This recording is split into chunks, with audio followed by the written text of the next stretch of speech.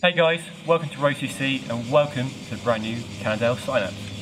So it's been 4 years since the previous model was launched, and for 2018 Cannondale has completely redesigned the bike. It's evolution rather than revolution, reminiscent of the previous model in terms of how it looks, but there are a host of changes that add up to create an all-new bike. First and foremost, it's disc brakes only. There's no rim brake option at all in the range anymore. 12mm through axles front and rear with flat mount disc brakes. It's lighter, 950 grams claimed for a 56cm frame.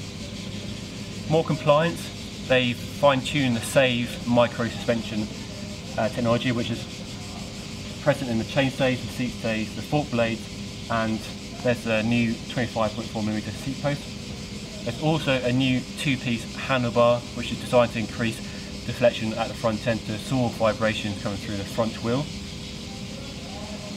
They've increased tyre clearance from 28 of the previous model up to 32mm, although you can probably go a little bit wider. There are mudguard mounts with a neat removable bracket at the seat stays and hidden eyelets at the back and on the fork. All cables and hoses are internally routed, and on the top of the down tube is this plastic bracket here, which if you have a Di2 group set, the junction box is housed just there. Mechanical gear cables go through that port, and on this ceramic tap wired bike, well, there are no cables, so it's a blanking plate. So there we go, that's a brief overview of the new Cannondale Synapse. There'll be a full review on the website shortly. Get me in shops pretty soon as well.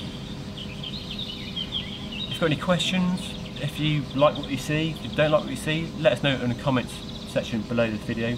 And as ever, don't forget to like and subscribe to the channel to see more first looks of new products here at road.cc.